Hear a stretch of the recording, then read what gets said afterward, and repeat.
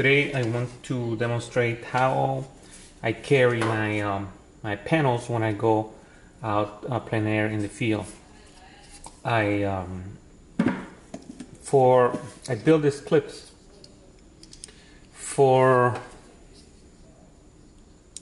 less than $1 each, probably maybe about $1 each, and so I make several of them in one sitting, and I am going to show you how I do it. I use panels, and as you can see, there's a gap in between, so you can put them on your bag and your backpack, toss them in the car. These are actually dry right now, but these are panels that they're very convenient and simple to make, and I'm gonna show you now how I do them, and so you can see they open like this. They're pretty sturdy, and now these are two of the paintings that I have. So these are 12 by 16. It's better to use them in pairs. It works in pairs, so being both the same size, and it's better to have 4.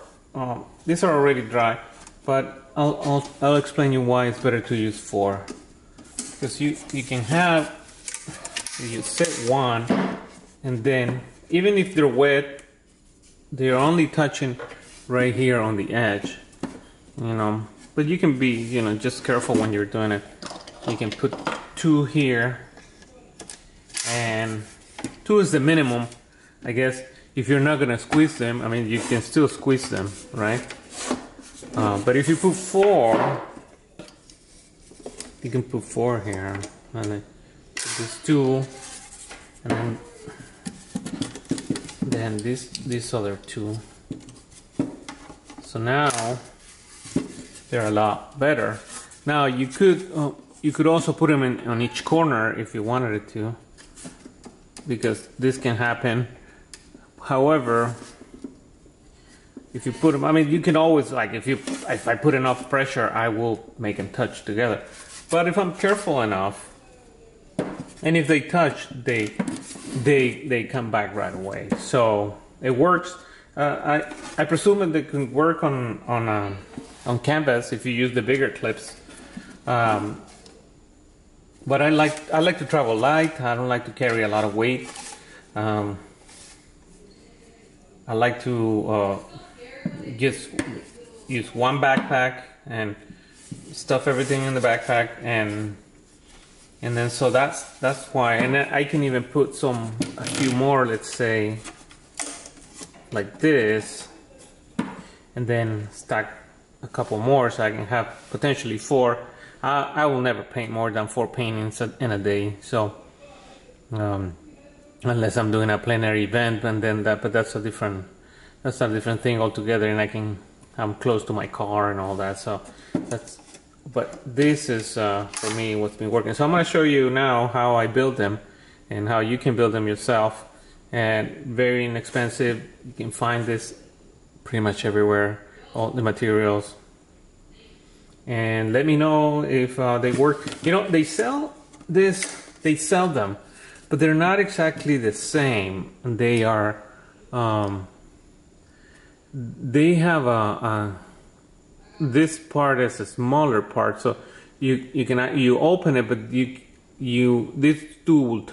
two parts will touch. They don't have the center part, and they sell them on Amazon, and they're not very strong clips. They tend to bounce, and they don't work as well. Anyways, I'm gonna show you how I built them, and I hope this helps you on your outings. When you take them out, you know, I usually paint. I go lately. Well, now in the summer, I go to the beach, and so there's sand and wind, and so when I take him out, all you need to do is just fix whatever marks you get on this or whatever you put it on the corner, and that's I can even fix it with my thumb or my finger. So here's one of the paintings I did recently at an event, and this is in St. Augustine. Here's another one. I'm still gonna work on this. I'm probably gonna work on this boat now that it's dry, and just make something different with this. Maybe fix the lighthouse. Anyways, I'm gonna show you how I do it. Okay, so materials pretty straightforward. You have a cheese cup obscure. They have the JB welds, the epoxies that you mix together. I think they're like $7.99 or something like that. And you just put equal amounts, and then just mix them together. I use also this binder clips that I buy at the dollar store, and then what I'm gonna do is I'm gonna mix them. I'm gonna use this cheese cup obscure, and I'm gonna show you how I recycle it and use it, because I cut a piece of it and I put it as also as part of the whole weld. This is the one that you can weld metal with it. You can file it, sand it, and it sets in about 4 to 6 hours. So now you see how I have some left on the tip of that the skewer. So what I do is I remove this part, right? I don't need that. And then same thing on the other one. And now I'm gonna put them they're gonna go both together, and in between I'm gonna put the piece of stick in between to fill that gap of air that's in between both those two. So I'm just applying it very generously.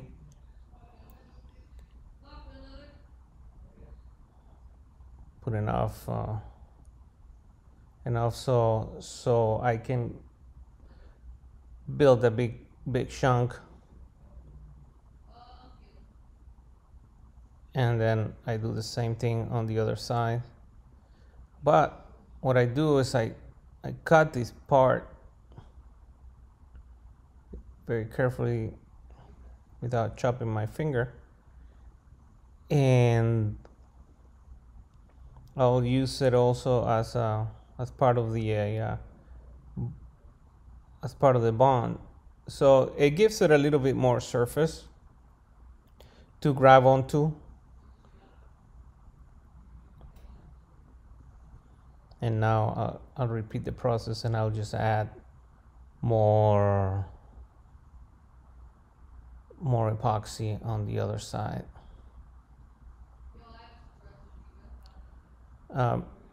Now, one thing is that you'll notice is that before, probably need a little bit more.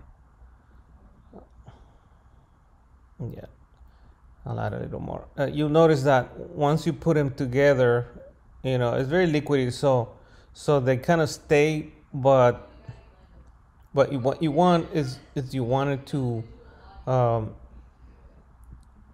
let's say after 2 hours, come with a knife or a blade or sharp razor blade, and just in the right where the joint is, where it opens, just run your razor blade so it doesn't stick there, so it's not so it doesn't stay stuck, and just leave it like that.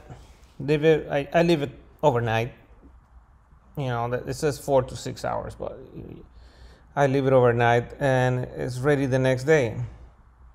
And so I'm gonna show you how it looks then. After that, you see how now it's already dry. This one's already dry and it's pretty sturdy. You know, stays together pretty good. So give it a try. Let me know what you think in the comments if it works for you, and good luck with your painting.